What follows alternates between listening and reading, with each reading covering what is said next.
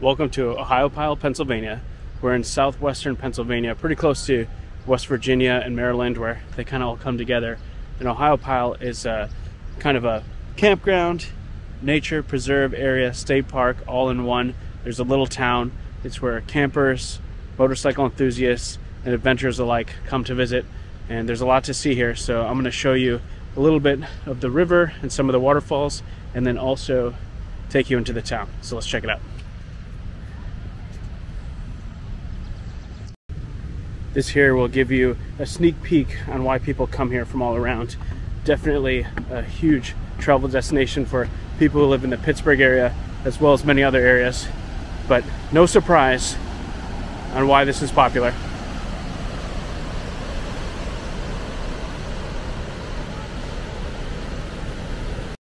Let's actually get down much closer to the water here and see the immense power of these waves. People kayak and whitewater raft throughout here. You're not going to see too many people going over this fall right here because it's a little big, but generally speaking, we'll see a lot today.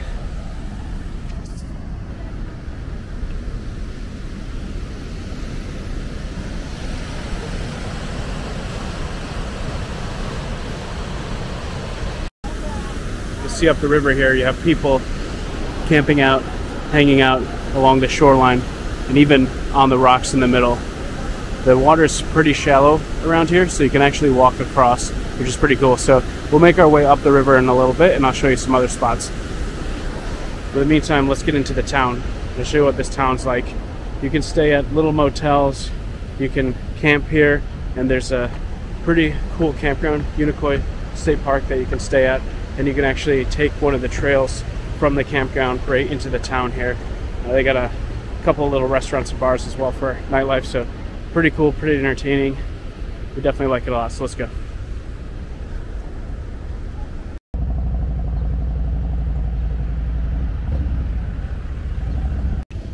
See here, one of many areas as we get into town where people will either rent bikes, rent canoes or kayaks. I should say kayaks, probably not too much canoeing going on here with the rapids, or taking a guided tour. It looks like this group here probably doing whitewater rafting, if I were to guess. Go with a guide down the river and then come pick you up after you're done. Pretty cool. I've done it once. Definitely recommend it. It's not too challenging here, but there are a few of the falls that are pretty intense. And I've come across something. Does not look like it's still operational, but look at this here. Some kind of obstacle course, zip line sort of thing. So you can get the idea of the type of place this is, but it's a busy Sunday. There's a lot of people here in town, but no one up here in the middle of the day, so perhaps they're closed on Sunday, which wouldn't make sense, or perhaps they're just not operating right now.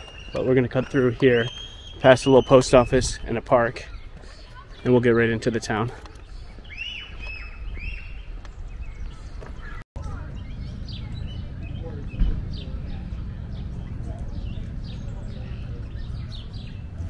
Got some carvings here on these rocks.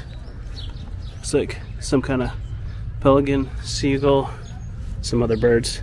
Don't see a goose though. I wonder if there is one. Oh, we got an eagle. Oh, here we go. I think that's a duck. Close enough though. In the past, as I've walked around back here, I've seen a lot of vendors set up. Today we've got maybe one stall, or is that two people selling some clothes and jewelry. But other times I've been here and this whole area's been filled with both food and different things to buy. And there's this cute little coffee shop. They do tea, little sandwiches here, which we like. We've been here a couple times. There's actually a new one, a new place. I'm not sure how new, how long it's been here, if we just always missed it. That's just around the corner here. It's about 80 degrees, pretty sunny. So I'm gonna get a cold drink and we'll check them out. On our way to the coffee shop, we're passing the Ohiopyle Suites. This place looks nice now. For a while, it laid completely abandoned. Some of the doors were open and we peeked our head in, and it looked like no one had been in here for a long time. And we said this would have been the prime filming location for a new horror movie. But looks like instead of filming a horror movie, somebody actually bought it, cleaned it up a little bit.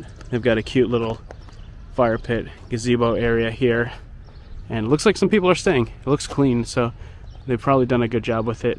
but only a few only a few years ago this looked like, you know, Friday the 13th part 15 or whatever they're on now. But maybe it's worth checking out.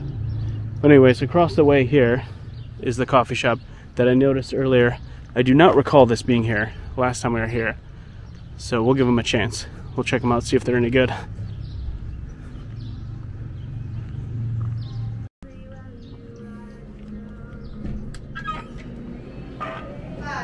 Hello. How are you?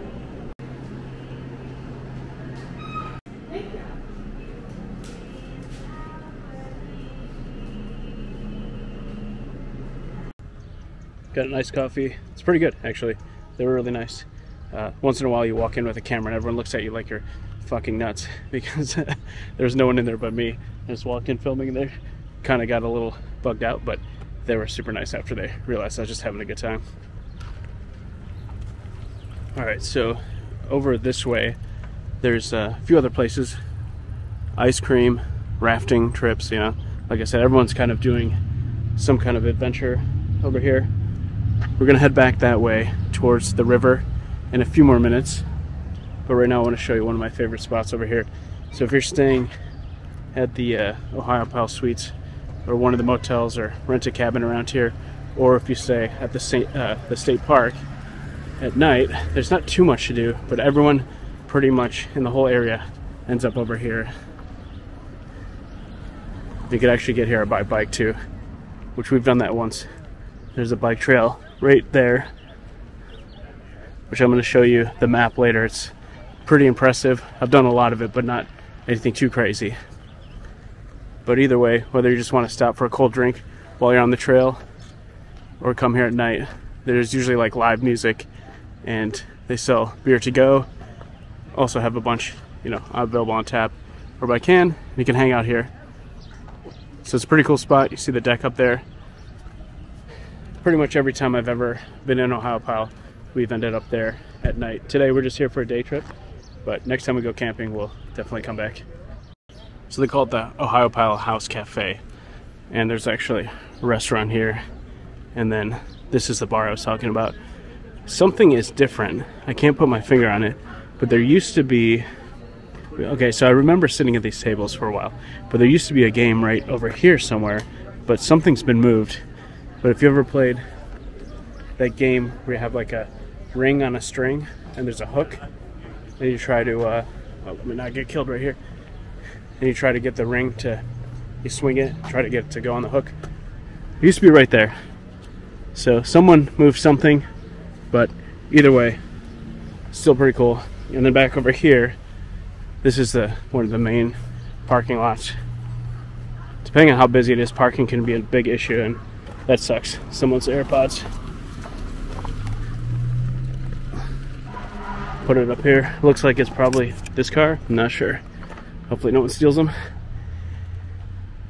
But yeah, this is the bike trail here. So I want to find the map and show you what it's like, because this goes super far, and you could hear the river through the trees if you listen faintly. And pretty much as you take this around, you can go hundreds of miles. I'm pretty sure this connects to the Appalachian Trail somehow, but when we find the map we'll confirm that. But it goes down the river. We rode our bikes maybe 10 miles down that way once, and on the other side of the river there's a train track, and as we were going down the trail next to the river, there was this train moving slowly across on the other side. It was incredible, absolutely beautiful. So as we're walking up here, you can see what I was talking about. The Ohiopyle State Campground is right up here. So you just take this trail about a mile or so up there, and there's a little cutoff that you can go straight to the campsites, which makes it pretty easy if you don't want to drive. The roads here are very windy and very, very narrow, so at night it could be dark and kind of sketchy. This will give you a good idea of where we are. So we're in the town right here as of right now. But you can see the general layout of the park is really big. And then if you take this trail where we're near, across the river and up, you can cut off here to the campground like I was talking about. I think I called it Unicoi. I'm mixing it up with somewhere else we go. It's Kentucky, that's what it's called. On the other side of the map here, I found the trail here.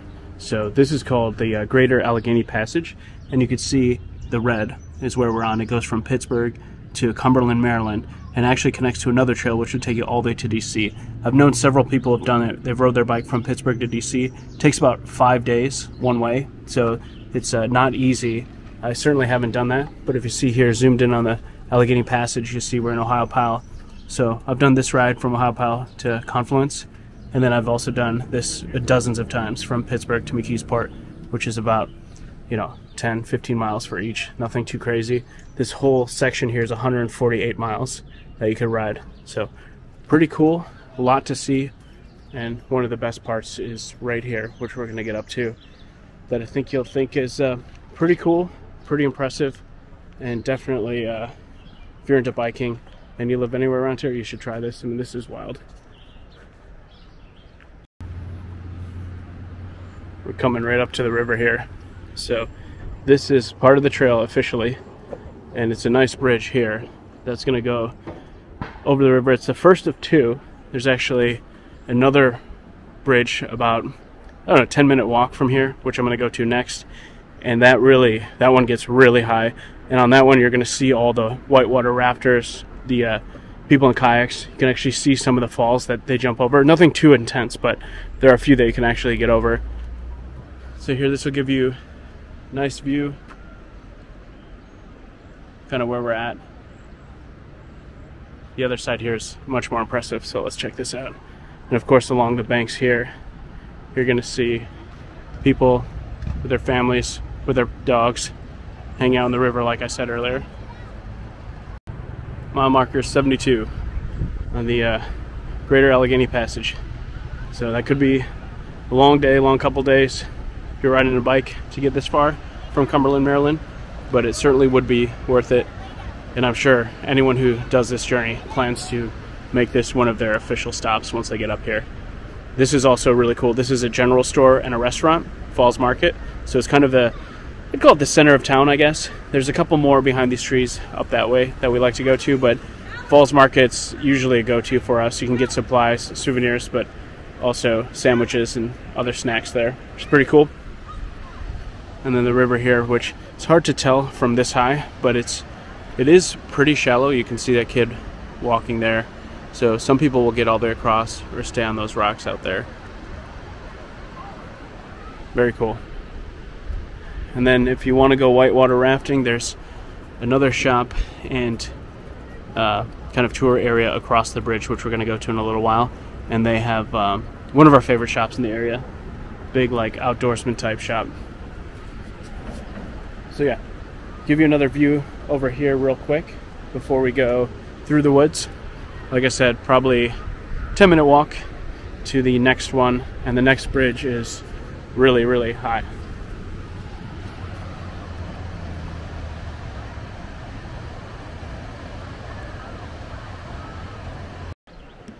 We've made it to the bridge. So this is the second walking bridge I was talking about. It's really high, but it's awesome. Incredible view here. You're going to see a lot of the kayakers and whitewater rafters that I talked about earlier. You're going to see them down here. Oh yeah, there's a huge group. Look at this. See in the distance, you've got a bunch of rafters stopped there. I think there's a few rocks you can kind of beach on and jump off of. That might be what they're doing, or they might be just taking a break. And there's a bunch of little kayakers passing them as well. See some fishermen down there. Don't know how easy it is to see, but well, here's a few coming through right here. So there they come. You can hire a guide and just go through these. There are some bumps here. We did the whitewater rafting before. It's not too difficult, but you definitely get a few water slides. And then where these guys are going in the blue kayaks up front to the right, there are definitely some, I guess, more rapids or some slides. There's one quite a bit ahead of them that it's a little hard to see from here, but it's a big dip. Let's see these guys go off. If you can see him drop. The guy in the front right there, he's about to go. Now, it doesn't look like much from here, but in person it's much more. You see a big group here. Now let's see here. Those two in the front, where they're going. No, they're going to the left, so the tough part is to the right, but it looks like they bypassed it. And then over here, we'll take a look at the other side. This is where everyone's coming from. So that'll be heading back towards the town area that we were in. So you could ride from here, go down the river a couple miles, get picked up and brought back. Definitely like to do it again soon. Our dog is over here doing her crab walk. She's pretty brave, but whenever she goes somewhere high, she will still walk across the whole bridge, but she likes to crouch and walk like a little crab. Are you hot? Time for some water? All right, let's have some water.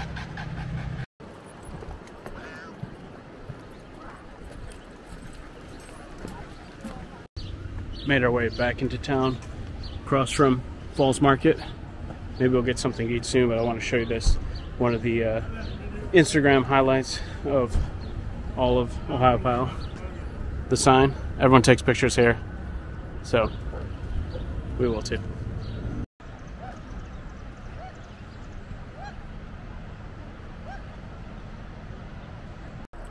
Taking a little bit of a walk right now away from town. So there's town back there, and we're gonna go up the road a few minutes, 5-10 minutes or so, and there's a really unique, cool thing here. We're gonna see it's a natural water slide, so there's smooth rocks that go down just like a water slide, and people will slide down it. I've done it before. It's not completely smooth. There's a few bumps, but it's really funny to watch people. So we're gonna see if anyone's doing it now. It's suddenly got quite overcast compared to how it was earlier, but I think there'll be some kids still trying it, so let's go.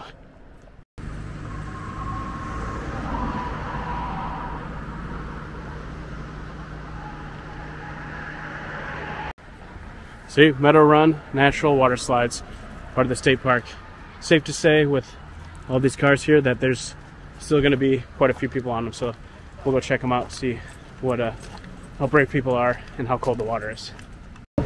We can already hear the screams of adrenaline from young children who find thrills in this stuff. Not that I don't, but I think I'm too cold right now to get in the water. But you can see here quite clearly already, as Josie examines the steps, that this river forms a natural water slide. And we'll soon see people come down, hopefully. Josie, this way. This way. Oh, it's a little rough, but oh yeah, there's a lot of people going down up there, so we'll climb up. But it's quite interesting how this happened. Just a very small little river stream going through, and just a slight enough incline.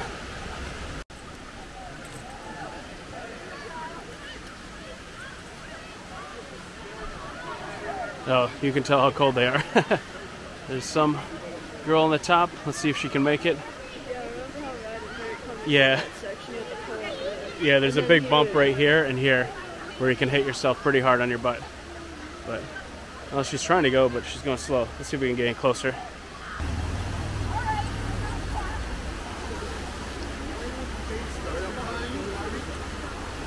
I want to see someone get some major speed down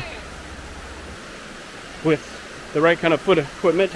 Maybe not shoes that I'm wearing right now, but you kind of have to make your way across these rocks, quite shallow. And then this is a good starting point. See if someone will go. Come on, we need someone to show off. Here we go. She's going for it. Oh. No one's getting any speed. I wonder if the water's a little low. Oh. You can see her bouncing. Not quite as thrilling as when people are flying fast, but definitely trying. I can see the water is extremely cold. It's very, very slippery. There's a video that exists of me somewhere where I was standing right about here, and then the camera just goes whoop, and I just slammed on the ground. So we'll try not to do that again today.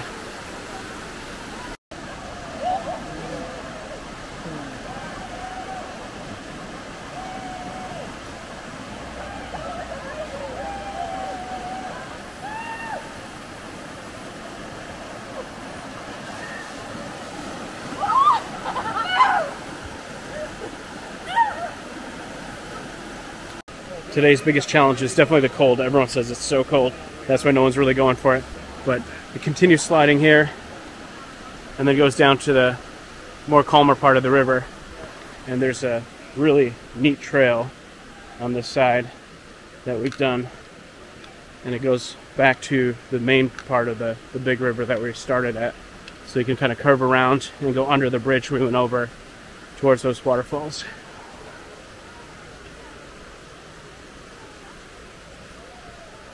Some unique rock formations here. It's cool. There's a picture of me from a long time ago on one of these rocks. This is too tall, but somewhere down here where I'm standing under it, looking like I'm holding the rocks up. Kind of a funny picture. But head back up to the road. Maybe later in the summer when it's hotter out, we'll try it. But right now it dropped. It was 80 degrees earlier, but now it's almost cool in the last couple hours, and I believe we're about to get rained on. One thing I've noticed as we're walking around that I don't remember seeing before is there's these feet. So you see the white footprints, and those ones clearly go to the waterfall. And as you're walking around town, you'll see different colors. So the white ones go to the waterfall. There's some yellow ones here that cut off down that way, which I think is part of the trail I mentioned while we're at the falls.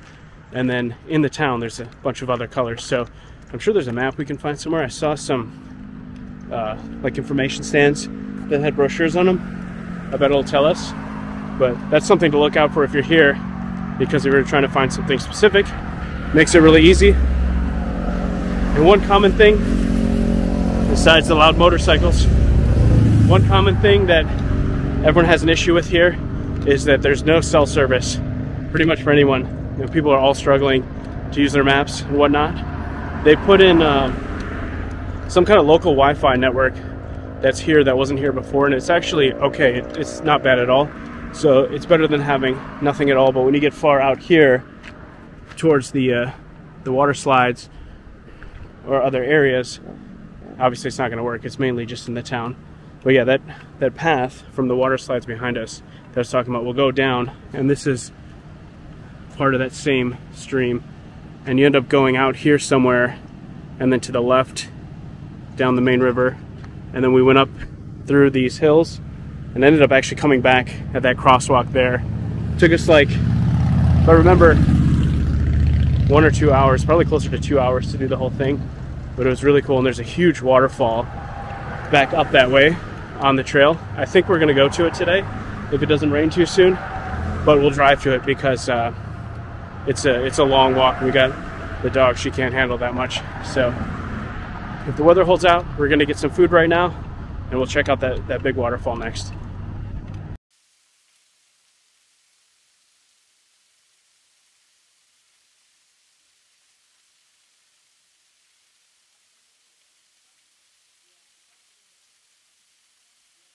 It's been a long, hot day with a lot of walking, so we need to refuel. We're back here at Falls Market. They usually have pretty good vegetarian options. I'm not sure what they have, so we'll see. We'll order something good. Something to refuel us. Oh yeah, I see it already. Teriyaki tofu wrap. We'll do that. We're only halfway there. This wrap is good, but the teriyaki sauce is pouring out like liquid, so I've made a complete mess of myself. But I guess it's not the worst thing that could happen. That was really good. We both, we've been walking all day. We both at the exact same time were like, I'm super lightheaded and I'm gonna pass out. So we decided to stop. Worked out well. We're going across the automobile bridge, which has a walkway here. We're under the path that we walked across earlier, and we're going across the river here past the train tracks, and there's a shop over here that we really like, and it's got a bunch of outdoor stuff. They also do whitewater rafting. This is actually the company I went with the time I did it. So we'll see if we can find anything interesting. Watch these people in the water. That'll probably wrap up this adventure. It's been a long day, and I'm feeling it for sure. So let's go for one more. Here she is, Wilderness Voyagers. These are the train tracks I was talking about too, that follow the river, where I saw the train while I was biking. A few years ago, we put few coins on the track, and we were over here somewhere. There's like a brewery or bar or something over there. We had lunch, and so we waited for a train while we were eating lunch, and then a train finally came and smashed all our coins. We still have them somewhere. I'm not sure where. But here you can see all these people getting ready, either going or just getting back from whitewater rafting. Take pretty big groups, maybe 3 or 4 boats at a time. So pretty cool spot. So you see here in Ohiopyle, there's actually quite a few areas with things to do and quite a lot of options. The whole area is definitely catered towards this sort of thing, like biking and adventuring. Our favorite. Oh yeah, there's the yacht. What do you say, yacht? Yacht river. Even though it's spelled U. Got a bunch of stuff here, so all of your adventuring needs. We've gotten quite a few things from here. How's that? Looks good for the back of the car. I think it'll match pretty nicely. That was an absolutely exhausting day, but so much fun. So thank you for joining me in Ohiopyle. We'll be back later this summer. It's only beginning mid-June right now, so there's a lot of summer to go. We'll certainly be back. We'll see more. Maybe we'll stay in one of these creepy looking former bed and breakfasts that's now closed. Well, hey, this could be the new horror movie. So now that that other inn was reopened, here it is. So join us for Death in Ohiopyle.